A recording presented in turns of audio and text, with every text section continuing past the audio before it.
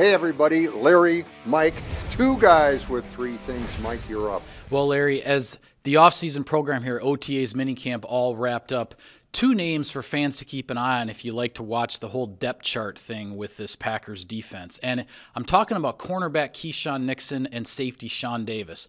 Right now, Nixon appears to be the fourth corner. Davis appears to be the third safety.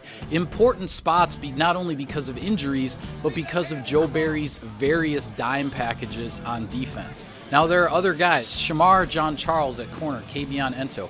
At safety, Innis Gaines, Vernon Scott. They'll have something to say about the depth chart when training camp rolls around and gets going. But at the start, those guys appear to be potentially holding important roles for Joe Barry. Mike, if it's what's up front that counts, the Packers are in great shape. Pro Football Focus recently ranked their defensive front, including outside linebackers, number 3 in the league. Their offensive line, number 5. And that leads me to my biggest offseason takeaway, and that is I really like this Packer team. Offense, defense, and now under Rich Bisaccia, special teams.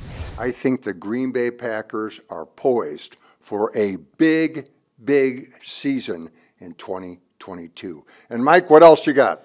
First practice of training camp, Larry, Wednesday, July 27th. You're going to be there, right? Absolutely. Me too. And that's two guys with three things. Have a good summer.